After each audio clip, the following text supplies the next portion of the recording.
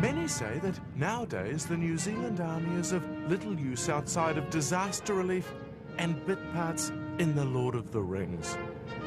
However, they do have a part to play, such as this rabbit control campaign on the central volcanic plateau.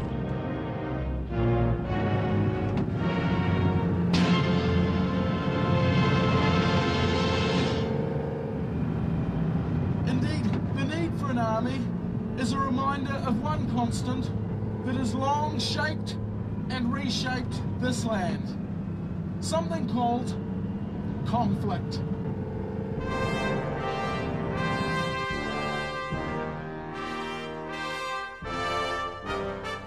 The first record of conflict in New Zealand was recorded in this cave painting, believed by scholars to depict Kupe engaged in mortal battle with feral native sheep.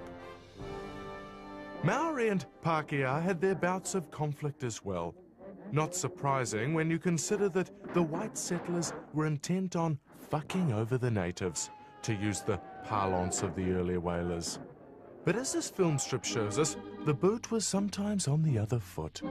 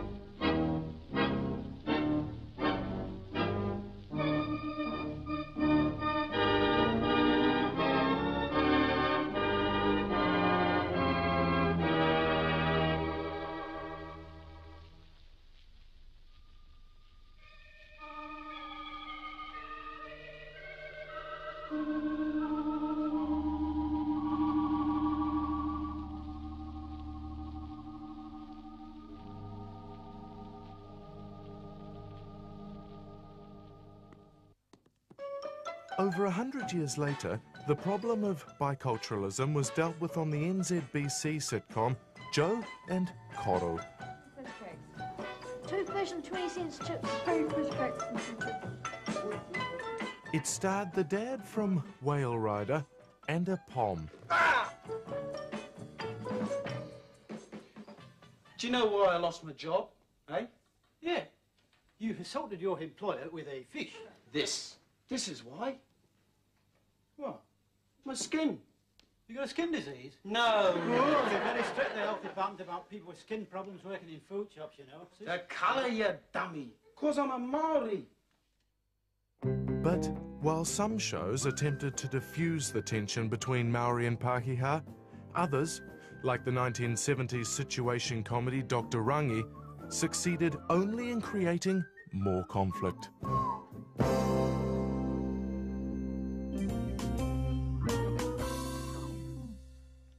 Dr. Rangi, it's Beth.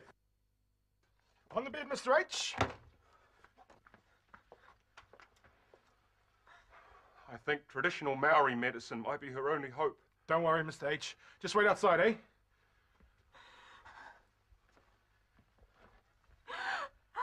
Pulse is racing. Temperature's rising.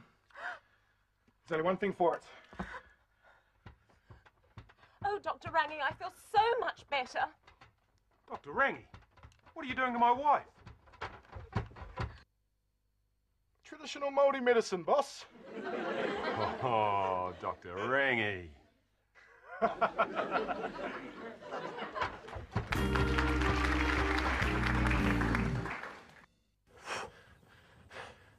But while much has been made of the conflict between Maori and Pākehā, more recently, a far more intense battle has raged in New Zealand. Not between the races, but between the cities.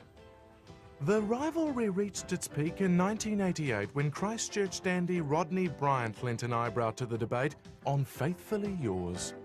Good evening. Tonight on Faithfully Yours, Canterbury. And what do we have to offer the rest of New Zealand? But before our very packed studio audience springs into action, what do others think of us? Predictably, prominent Aucklanders were quick to pour scorn on their southern siblings. always thought that Christchurchians, if that's the right word, are rather self-deluding. I think that any city of only 250,000 or 350,000 would be a bit dull for me, but not for Christchurch people. The programme also called on the intellectual firepower of Pete Sinclair, Warwick Roger, and even Brendan Telfer. But as usual, it took a man on the street to put things into perspective. Some nice chicks, mate. Got some nice ladies down here. The old mainlanders. But while many of the greatest battles in our history took place on hillsides like these, others were conducted in a far less physical realm. But they were bloody, nonetheless. In London last month, the Prime Minister claimed New Zealand was vulnerable to Russian missiles. One of the most fraught of these frays took place between Simon Walker and Prime Minister Robert Muldoon. Prime Minister, I should like to ask individual questions, Yes, and I of would course be you do. grateful if you would answer them on an individual basis. Well, of course I will, but you're not going to set the rules, my friend. This is an important matter, and we're going to get to the truth of it. Prime Minister, I regret that we will have not run out have of some time. smart aleck interviewer changing the rules of the game halfway through, Mr. Walker. Prime Now, Minister, I regret that we have run out of time. Nonetheless, thank you for your interview. Walker survived his encounter with Muldoon, but years later, Kim Hill didn't fare so well when she interviewed the humorless lefty know-it-all John Pilger in a testy tete-a-tete. Mr. Pilger, I'm not interested in arguing with you about whether you say or what you have said. Your questions are so leading. No. Your questions are so leading Your and book loaded is leading. and You spent an ill-informed. entire book I'm sorry that it's, telling I have me- to keep addressing your questions. Why don't you so, deal they with need the deconstruction. issues? Why don't you deal why with don't the issues? Why don't you ask some informed questions? Why don't you do your homework? What homework haven't I done? That's a serious question to you. Why don't you do your homework? Feathers also flew when Paul Holmes took on Creative New Zealand's Peter Biggs over the controversial et al. Art controversy. A couple of years ago, we went there. Yeah, well, I'm with, not interested in those people. I'm asking you about this particular person. Well, Now, I'm trying to explain the context, Paul. You're Would you give calling me it- a chance? keep Would you calling give me a them chance to they. explain, I'm not shouting please? at you, Peter. You're talking over the top of me, Paul, and I'd like a chance to explain the context. Well, you've been please. explaining what you've said in the past, and I'm asking you who this et al. is. You haven't even answered that, apparently out of respect to the artist, who we are paying $500,000 to send to this. Who is representing us? Don't tell us it's some kind of collective when it's one person. Would you give me a chance to speak? You've got please, a chance. Paul? Off you Thank go. you very much. Stop grandstanding. I'm not grandstanding. I'd like to speak, please. Et al. Is a New Zealand artist at the top of their game, judged by 7 of the most eminent art people in New Zealand. None of whom were prepared to come on the programme and talk about their selection. John Gow, what do you make of this person's art? It was another example of art causing conflict. In fact, antipathy towards art has been one of our most enduring causes of enmity.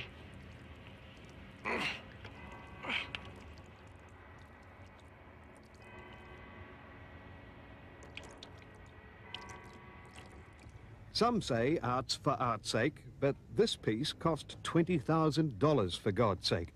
The relationship between the public and public art has always been fraught, partly because we're a nation of miserable, penny-pinching party poopers, and partly because artists are such wankers.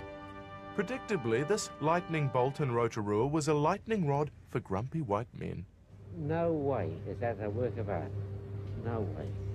I can't even sort of summon up a comment about it because it's sort of a bit of nothing, isn't it? That's right.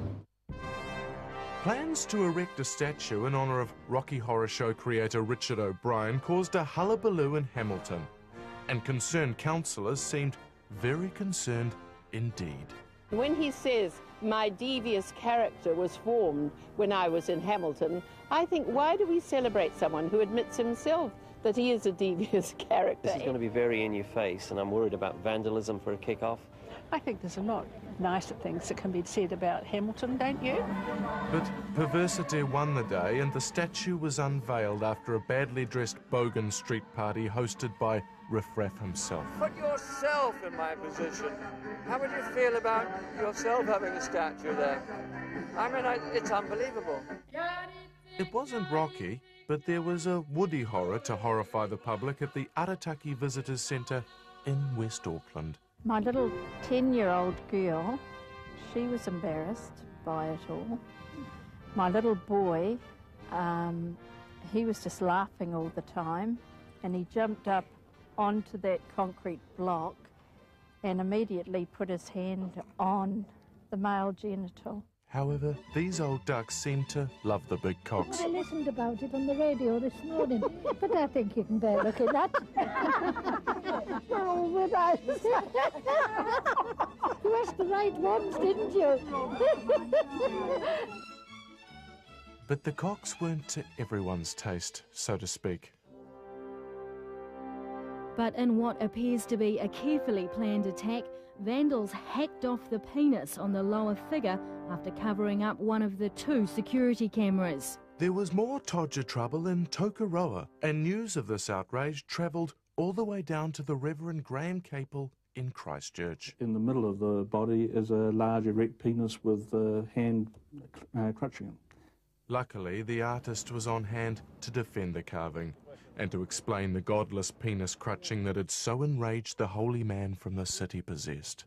And this here is the seed of life. This is mostly what the controversy is about.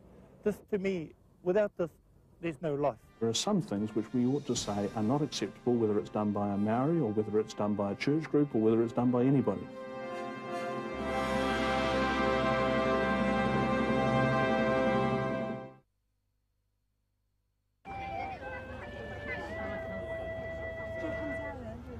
This could be downtown China, but in fact it's the new look of urban New Zealand. The integration of Asians into New Zealand has given rise to much conflict over the years, partly due to our myopic racist tendencies and partly due to the new immigrants' laissez-faire approach to parallel parking and moon bears. The Lantern Festival in Auckland is just one sign that our racial porridge has been stirred rigorously. But we haven't always been so accommodating of Johnny Foreigner.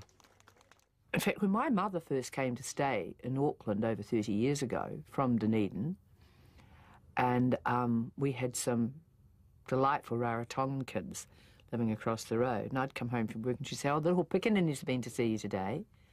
I mean, she had no idea the words she was using. One day I was in a racist argument with a guy, and it was a good one. It was a good racist argument. It was really funny. It was in Wellington.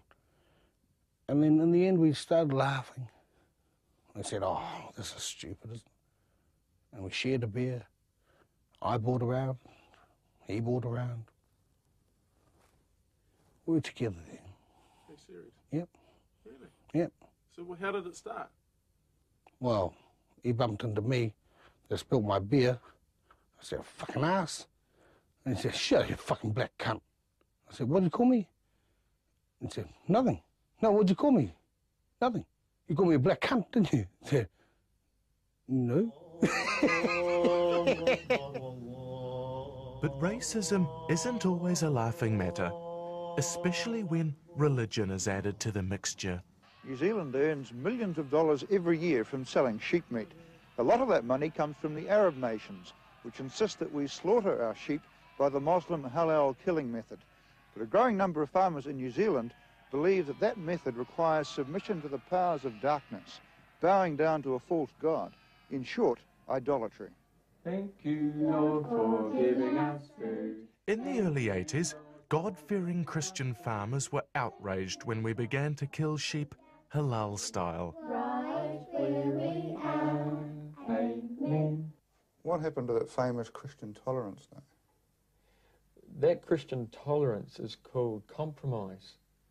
Now, we are either hot or we're cold. We can be lukewarm, but the Word of God clearly says, if you're lukewarm, I will spew you out of my mouth. I, as a Christian, believe that the Bible says that we shall not have any other gods but the true God, and therefore by carrying on this kind of slaughtering in New Zealand, we are really worshipping a false god. It's an abomination. It's against the will of God. Allahu Akbar. It wasn't only how meat was killed that caused trouble, it was also how it was sold. The introduction of Saturday shopping caused much consternation across the nation. It was a civilized civil war that had some shop workers in quite the tiz. A few of us are sort of having to neglect our families for a few people that are too, I don't know, they don't plan to do their shopping in the week. But Saturday shopping was here to stay, albeit wrapped in rather confusing red tape. The situation has improved, but there are still some ridiculous anomalies in what you can buy and what you can't buy at the weekends. You can buy tomatoes or lettuces at any time, but after 1 o'clock on a Saturday, you can't buy carrots or leeks, cauliflowers or cabbages. In fact, any fresh vegetable. When it comes to meat, you can buy tinned meat like this. You can also buy ham and small goods, bacon and that sort of thing. What you can't buy, though, is fresh meat, although you can buy frozen chicken. No doubt things would have been a lot simpler if only Bob Fitzsimmons had been involved in the fight for Saturday shopping. The great boxer Bob Fitzsimmons, triple world title holder, is too oft forgot. Born in Cornwall, he was brought up a blacksmith in Timaru, making him, at the very least, a South Islander. His proud descendants still punch at the crisp Cantabrian air. Of course, he got very strong in the arms with working on an anvil with a heavy hammer, wham, bang, bang, all day long, that even a small punch from about 4 inches, he can knock you over. At the turn of the century, being the master of pugilistic conflict was the greatest fame the world could accord one man. Fitzsimmons could, in fact, lay claim to being the most famous New Zealander ever, if you don't count Queequeg in Moby Dick. He held the middleweight crown from 1891, and next he remarkably took the heavyweight championship of the world. Not only was he victorious, but he features in cinematographic history in this first true bout ever to be captured on film, seen here when, in 1897 in Carson City, our Bob knocked the bejesus out of Hungry Bum Corbett to take the title. In those days, boxers wore strange undies in and seemingly up the ring. But the underpant had only recently been invented, and previous to this date, bouts had been fought gloveless and naked, as God intended.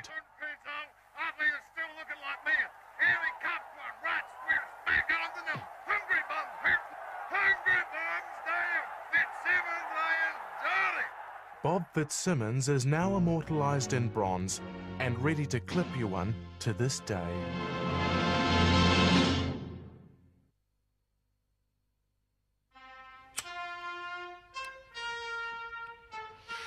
Nowadays, women perform all sorts of roles in our society, but in 1893, even the idea of women getting the vote had our male parliamentarians frothing with rage. Rubbish. It's an acknowledged fact that a woman has 5 ounces less brains than a man. If she had 5 ounces more brains, she'd be very useful here. But having 5 ounces less, I don't think she should be admitted at all. Absolute poppycock. Fancy a man coming home after a hard day's work, tired and weary, and finding his drawing room filled with a lot of noisy women talking politics, and the man's dinner entirely neglected. Let us picture the scene of social and domestic discomfort that would follow that.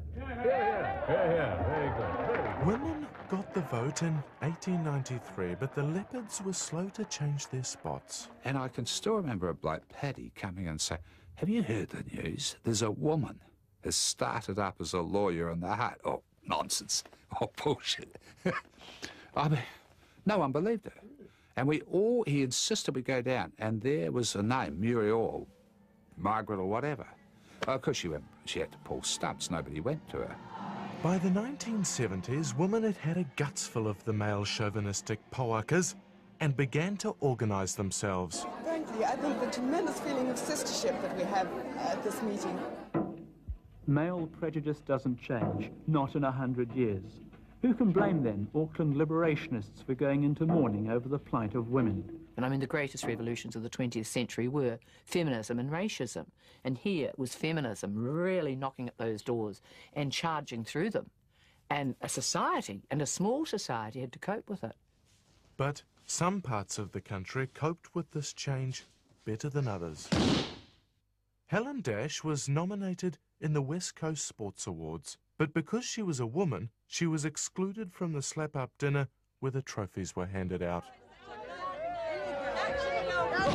On the big night, about 50 women and their supporters turned up to make it very clear to the blokes that men-only dinners had gone out of fashion. Come on, who are you dancing with tonight? What sport do you play? Come on, Scotsman! Last chance for the all-male dance. No real men would go in there. It's all over! They take their wives. Let's go. What do you think about the demonstration there? I think it's a bloody disgrace. Why is that? Well, why should they be here? They've got plenty to do. They should be home doing the cooking, the ironing and all those other things that they've been set aside to do.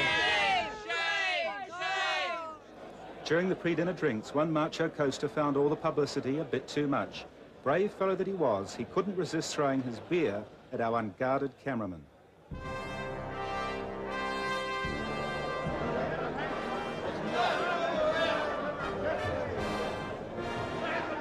Wives and supporters of the Lions quite happily washed up. Most women on the coast don't seem to mind male-only dinners.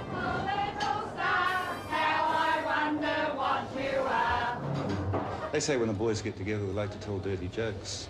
What do you think about that? From what I've heard of the men that can speak more freely of their experiences overseas, because most of them have been overseas participating in their sport. Experiences overseas? What do you mean by that? Well, you're embarrassing me here. Well, of their trips that, have you not been away on sports trips before and had? Had what? From a foot and another eye. No, well, they can talk more freely of their trips and highlights. And sometimes there are always little antidotes and things that happen. Our half-baked history is littered with fuckwits. And whilst we've outgrown our adolescent angst towards Maori women and gays, our global irrelevance means we're still a nation consumed with contempt. In